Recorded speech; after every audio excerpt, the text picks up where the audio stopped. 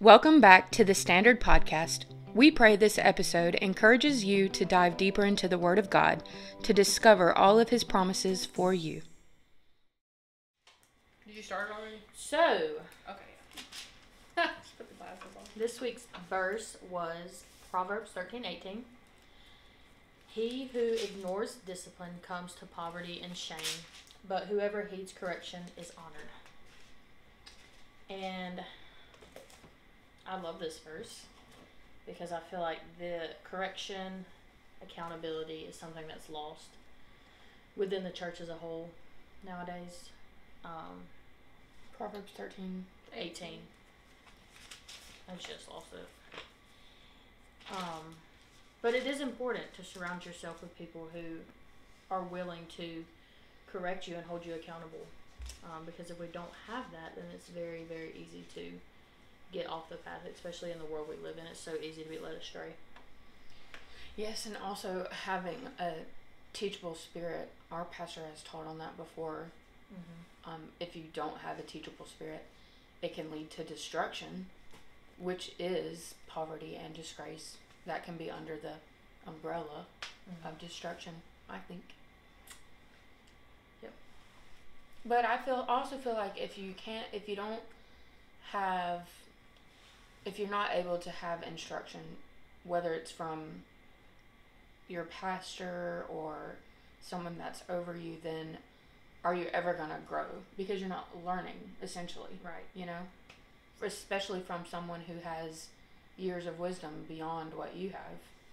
Well, if you have no one to correct you, then you basically are living a lie. Like you're living a delusion.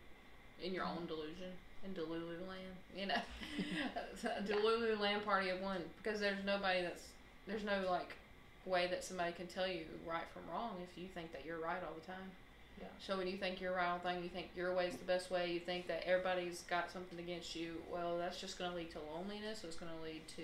It just comes down to it's pride. Yeah. Being prideful. Yeah. And Which leads to destruction. yeah, it's a deadly sin for a reason. Yeah. So, I mean, then it's the other part says, but mine says one who complies with rebuke. I mean, it's one who, like, takes those criticism and accepts it and then learns from it also. Like, not just taking it. Like, you can take criticism all day long and have no change. Right. But it's about you taking it and correcting what it is and then turning it around to make it better. That is just as important. Yeah. So. It's good. It is good. Yes.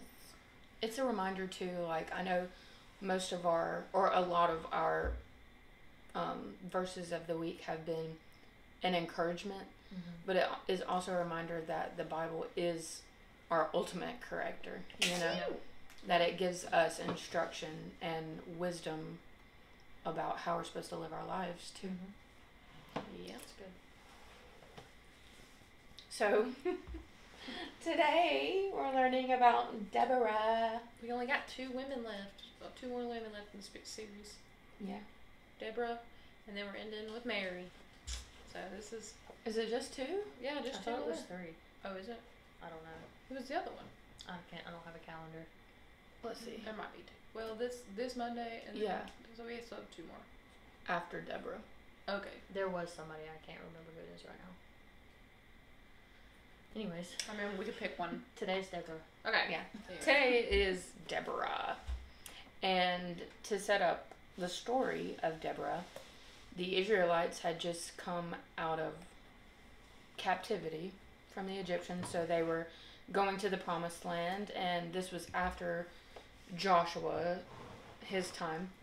But the Israelites, the reason why they needed judges, because that's what Deborah was because they failed to drive out the inhabitants of the Canaan land to begin with.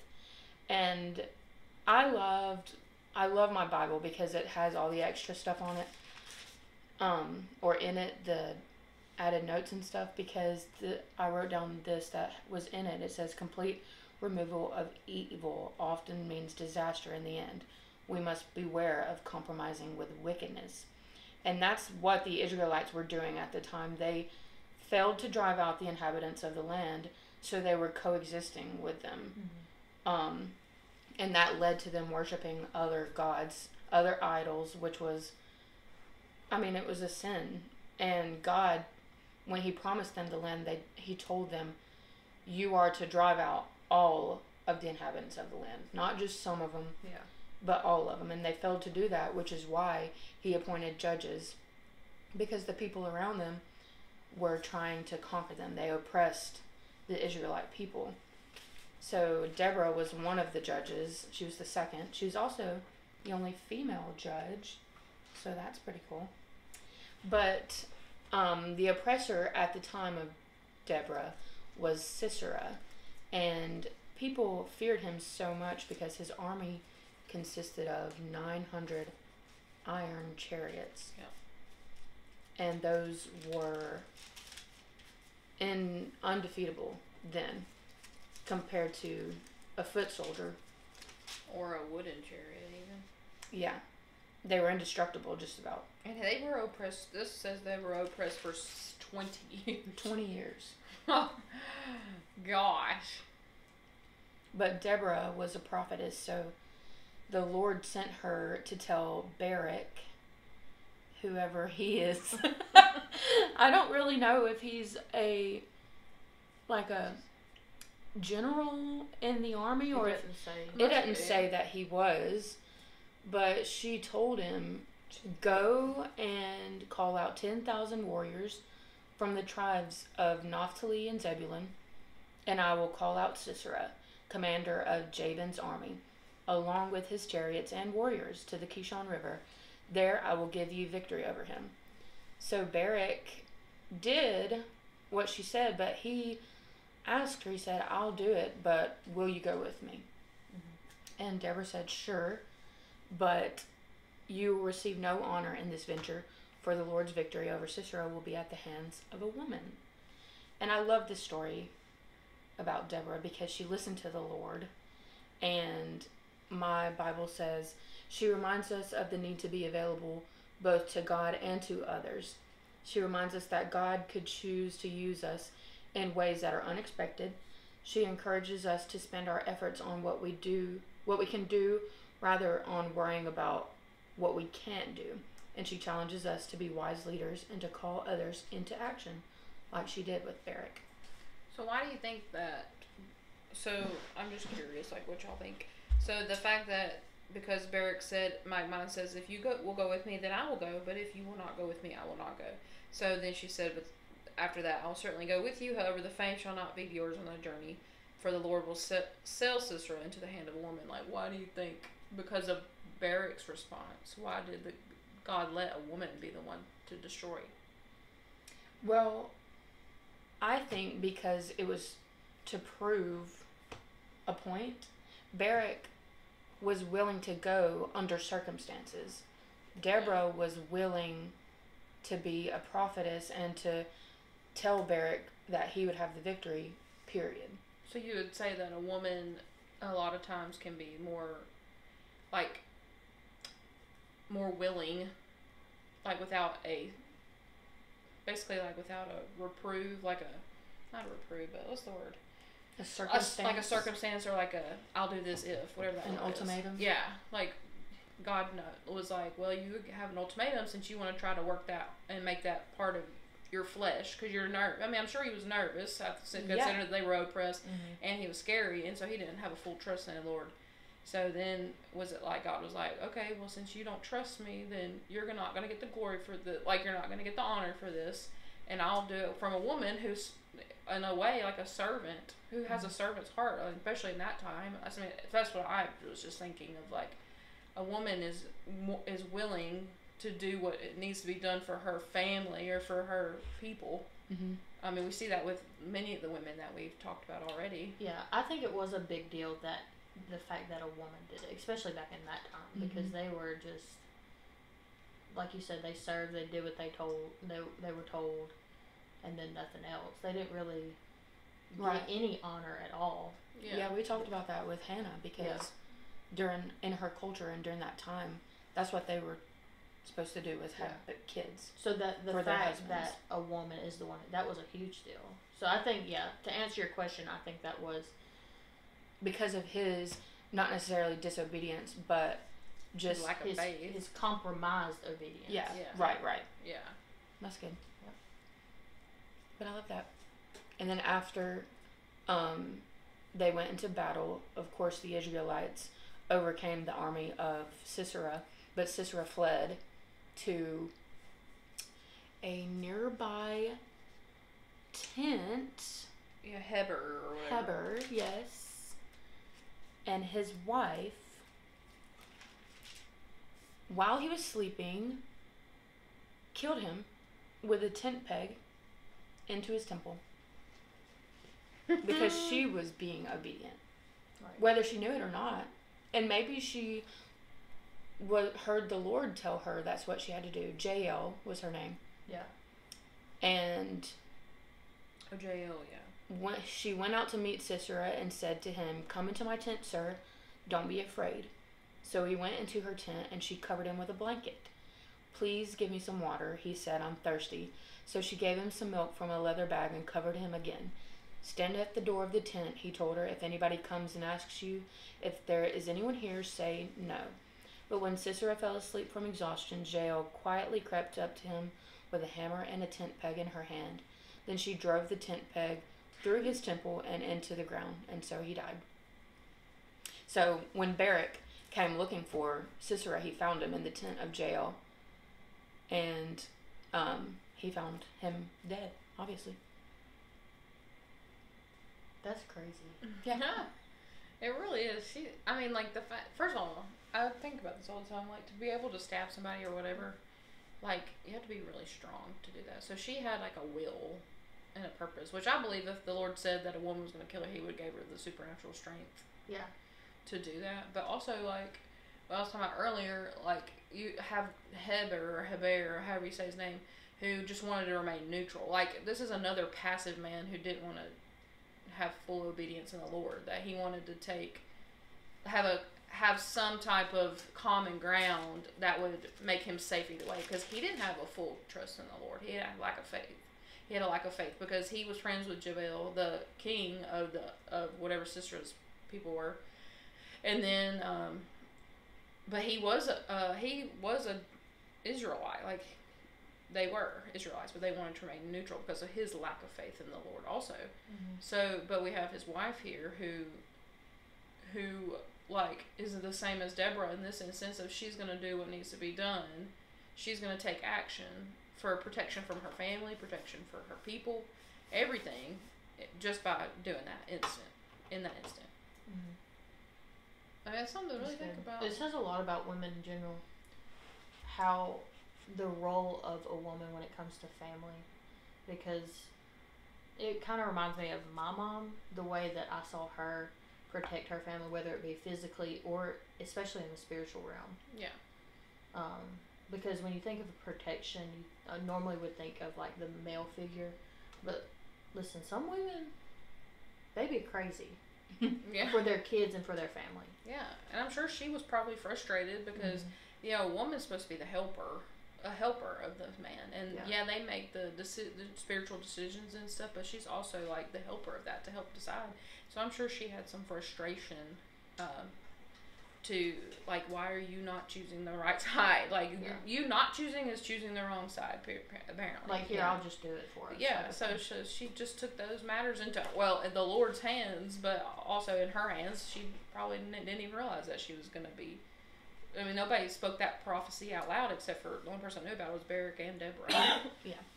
So it just says a lot about how important your faith is and how God going to use somebody to get his will done. He's going to use whoever's willing and available. Deborah was willing. She dropped everything. She was a judge. She didn't have to go into those battles. But she left her home. Yeah. That's what this says. She traveled from her home between Ramah and Bethel to march with Barak. Yeah. And the Israelite army against King Jabin and Sisera. Yeah. So she had a willingness to go. She didn't have no stipulations to go. She just said, all right, I'll do it. And then the Lord's going to get the glory for it, and this is what's going to happen. And so I think this really, both of these women, honestly, but, you know, we're talking about Deborah, like, speaks to our willingness to obey. We have to be willing. And if the Lord says something, you need to do it. And You know, we're not trying to bash a man, of course, but we see in this instance these are two men that lack of faith, but that's where us as helpers come in to really help build them up and be that rock that needs to be that protector. Or if you do have a man in your life that's not what he's supposed to be spiritually, then you see that these women are even more important, because you have to step up and be the one that God's called you to be in order to let his will come to fruition in life. If that makes sense. Yeah. So. It's good. It is good. Mm-hmm. I do love this story. It's short. It's only Deborah. 2 chapters. Yeah. 2 chapters or 1 chapter? 2 chapters. 2. Yeah. But a lot to learn from, for sure. And then talk about we talked about when you told me earlier about how in chapter 5. Yeah. So, like most of the women that we have already studied on, Deborah was a worshiper. All of chapter 5 of Judges was her song, what she praised after the victory. And my notes down here said, in victory, Barak and Deborah sang praises to God, songs of praise, focus our attention on God, give us an outlet for spiritual celebration, and remind us of God's faithfulness and character. And this says, whether you experience a victory or a major dilemma, singing praises to God can have a positive effect on your attitude. And I just love how, like, most of the women that we've studied so far have been worshipers. Hannah, she had a song that she wrote. Deborah, she wrote a song after the victory over the, Canaanite army. So I just love that.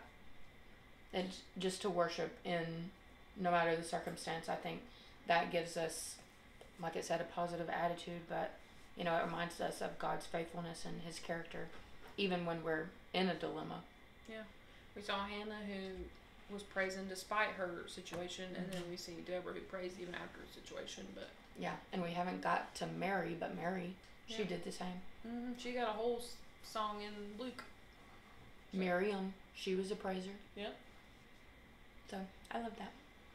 Moral of the story is praise. Praise. Praise. Yes.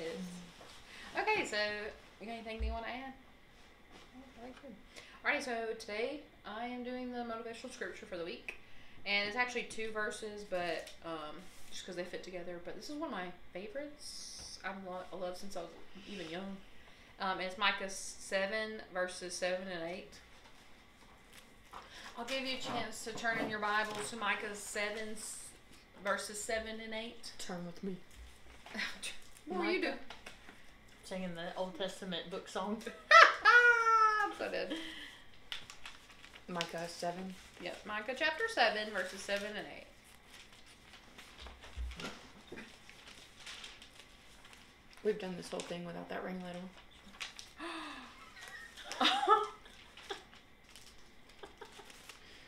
Sorry. You plugged it up and everything. I'm not taking full blame because nobody said anything. I had no clue. That's hilarious. At least all the lights are on. Yeah. That is hilarious. You're just going to start reading it because... Yeah. Okay. So in Micah chapter 7, verses 7 and 8. But as for me, I will be on the watch for the Lord. I will wait for the God of my salvation. My God will hear me. Do not rejoice over me, enemy of mine. Though I fall, I will rise. Though I live in darkness, the Lord is a light for me. That's good. Say it again. 7 and 8? Yeah, Micah 7, verses 7 and 8. Oh, verses 7. Okay. Start this segment over again. Okay. So today, I will be doing the motivational scripture for the week.